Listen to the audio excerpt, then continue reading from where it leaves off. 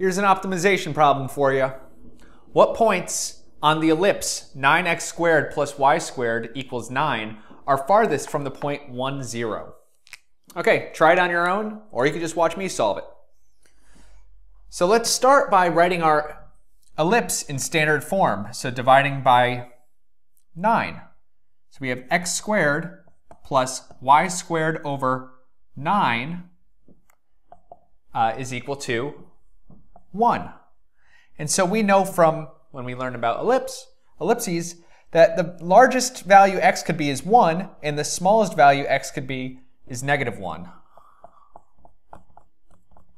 And similarly, the largest value y could be is 3 and the smallest it could be is -3. Right, so what this looks like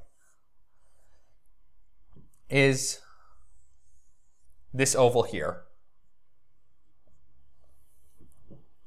Okay, we want to find the point on this oval. I guess this is -3 down here and +3 up here. We want to find the point on this oval that's furthest from the point 1, 0. So we want to maximize the distance function. D is equal to the square root of x minus 1 squared plus y squared. Right? The 1 comes from here. The y minus 0 comes from here. But the square root function is an increasing function. So to maximize the square root of something, you could just maximize the inside of it. So let's call that capital D is equal to x minus 1 squared plus y squared. And if you're watching this video, you probably haven't taken Calc 3 yet. So we don't know how to maximize a two-variable function. So we have to eliminate a variable. So we could eliminate y, or y squared, from here. Right? We could solve for y squared, and we get y squared is equal to 9 minus 9x squared. Okay, so our function d of x in one variable is x minus 1 squared plus 9 minus 9x squared. All right, and we want to find the absolute maximum value of this on the interval -1 to 1. Okay, so we need the derivative, d prime of x. This will give us our critical numbers. So 2x minus 1 times the derivative of the inside, which is 1, plus the derivative of 9, which is 0, minus 18x. And we want to find when this is 0 or undefined. Okay, cleaning this up, we get 2x minus 18. So minus 16x minus 2 equals 0, or x equals minus 1/8. Okay, so we want to evaluate our function at the critical numbers and the endpoints. D of -1, so that's our left endpoint, is -2 squared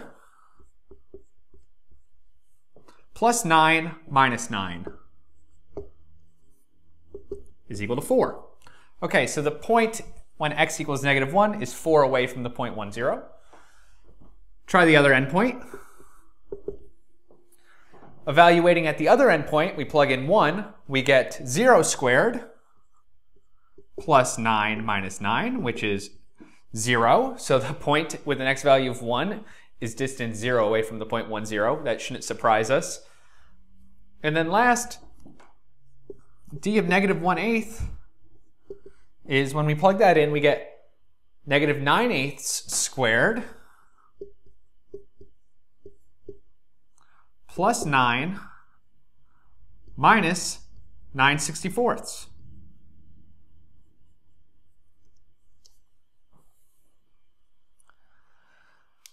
Which simplifies to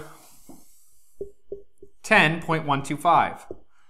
Okay, so we look for the largest value here, which is 10.125, right? Because we're trying to maximize the distance. So the function is maximized at x equals -1/8. So the question is, what is the y value when x equals -1/8? Well, we know y squared is equal to 9 minus 9x squared. So we have y is equal to 9 minus 9 -1/8 squared. Okay, so we get y squared is equal to that. So this gives us y squared is equal to, well, this is 576 over 64 minus 9 over 64, which is 567 over 64. Taking the square root, we get y is plus or minus the square root of 567 over 8. So what points are furthest from the point 1, 0? Or, yeah, 1, 0. It's the point -1/8, comma, square root of 567 over 8. And also the point -1/8, negative square root of 567 over 8. So there's 2 points here. And on the graph, they'd be, up here and down here.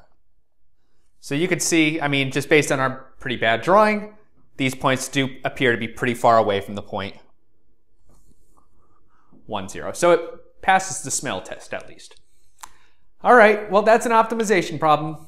Good luck studying. Let me know if you have any thoughts in the comments. I'll see you later. Bye-bye.